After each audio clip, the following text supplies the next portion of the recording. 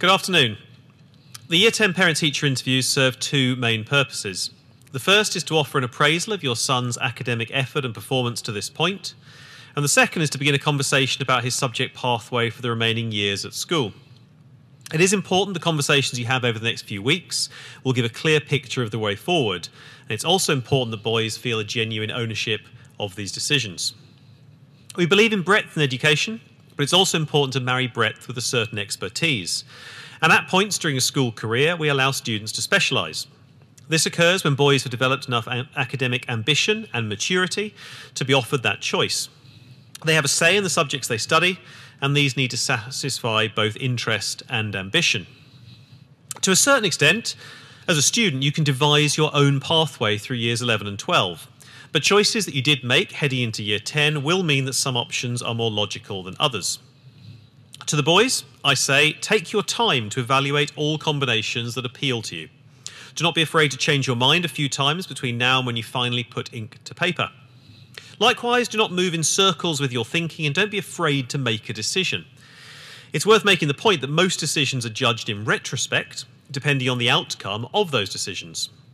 But it is rarely the decision itself that is good or bad, it is the effort you applied to ensure the consequences equaled success. Finally, your decisions should be born out of interest, talent, and ambition. What am I good at, and what do I want to learn more about? If you satisfy both of these criteria for a subject or course, you are likely to be rewarded. Don't please try to plot a maximum reward for minimum effort. You only get one chance at formal education, so do not try and get away with learning the least amount possible. Those are the generalities, and now for the specifics. Because essentially there are two choices that need to be made. The first is whether to follow an IB or SACE pathway, and the second is to choose 6 subjects within your chosen course. Mr. McKinnon and Dr. Browning will be offering more specific detail in separate presentations, so I'll stick to some basic messages for now. My first point is that the IB is superior to SACE. It is more rigorous and provides a better education. It is more coherent and more academically valid. It is more motivating and will provide a better learning experience.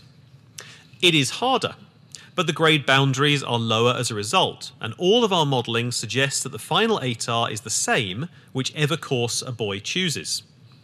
So if you care about nothing but the final number, you can toss a coin between SACE and IB because you'll get the same final number.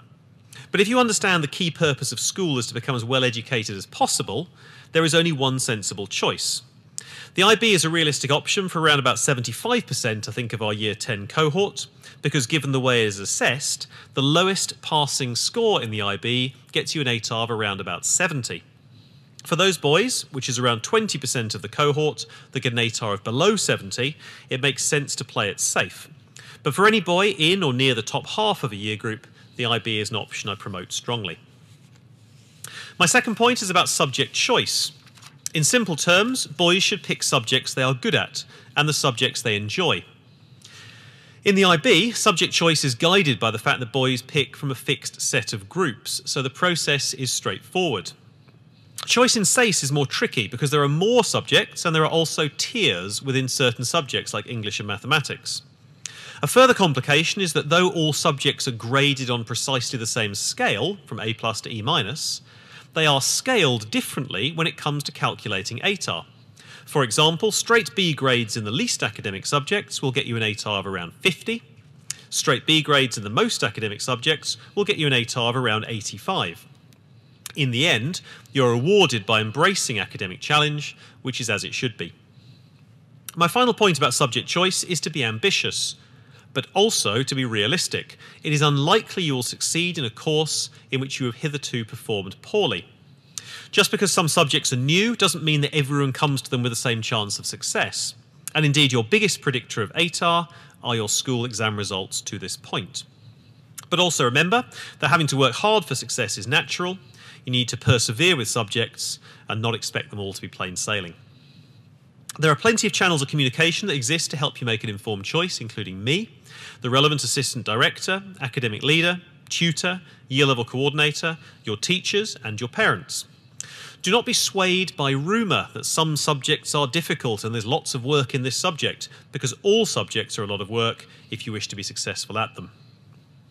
Each year, some students review their choices a week or two into the school year because the class is not to their liking, or the material isn't quite what they expected, or the first couple of lessons were a bit hard or boring. We are not totally unsympathetic, but I do advise you not to rip up all the careful thinking that you did by some knee-jerk reaction next year. Some courses, after all, start hard and then they level off. Others have a nice gentle lead-in, but they do get hard later on.